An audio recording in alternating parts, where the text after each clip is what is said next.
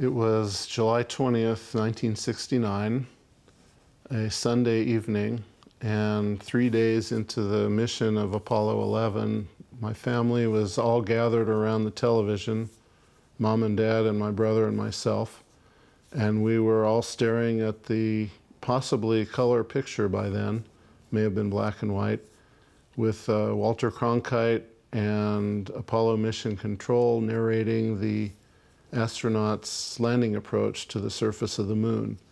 And everyone was very quiet listening to what was going on, and everyone was paying super attention. And finally we heard Neil Armstrong say, "Tranquility Base here, the Eagle has landed." And at that point I knew something special had happened. I'm not supposed to get emotional about this, but I do. We choose to go to the moon in this decade and do the other things, not because they are easy, but because they are hard. 40 seconds away from the Apollo 11 liftoff.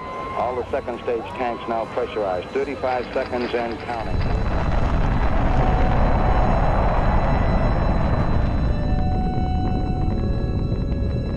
It's one small step for man, one giant leap for mankind. Of course I wanted to be an astronaut from age 7 or whenever, but I started applying for that while in grad school at Stanford. I went through, I think, 3 application cycles. The first one didn't go anywhere. The second one, I was chosen to be one of the last 20 candidates for the astronaut program and was disqualified because of my lack of depth perception, which was perceived to be a problem as far as an astronaut working would be, even though I was able to successfully work inside of a vacuum chamber and do all the experimental stuff that needed depth perception. That wasn't sufficient for NASA to think that it was good enough, so they rejected me, and I was devastated for a day or two. And then I got over it.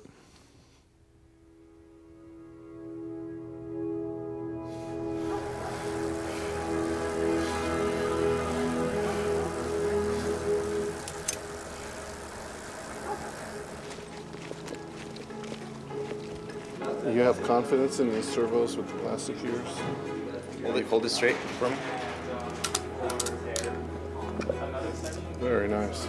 We got the closest we've ever gotten to hitting our target altitude. This is the checklist that we prepared. It covers what we need to bring to the launch site. You can see here all the components of the rocket. Sounds like a devastating. Yeah, that's a pretty sticky right there. That's pretty much all we got for today. We just got to finish this last things up and leave it to Alabama.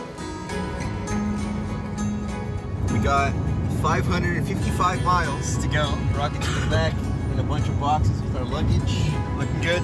Excited for the journey. We have just finished assembly and are moving towards the launch pad. 5, 4, 3, 2, 1.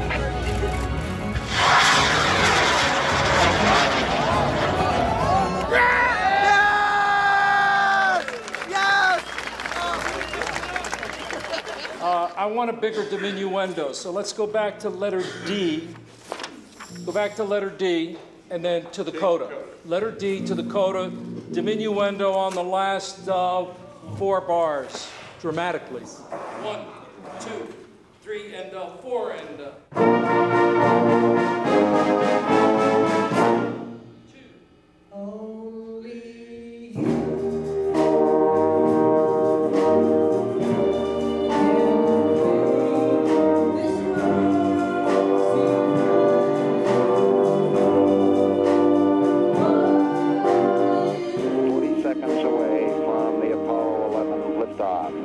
Second stage tanks now pressurized. So, yeah, I got over being an astronaut, but I'd still like to experience what an astronaut experiences somehow, somewhen. Have I had dreams about lifting off? Yeah, I've gone through it in my head many times. I go through it in my head every so often, what it would be like. Looking out the window, looking at the Earth go by at 5 miles a second. Tremendous view.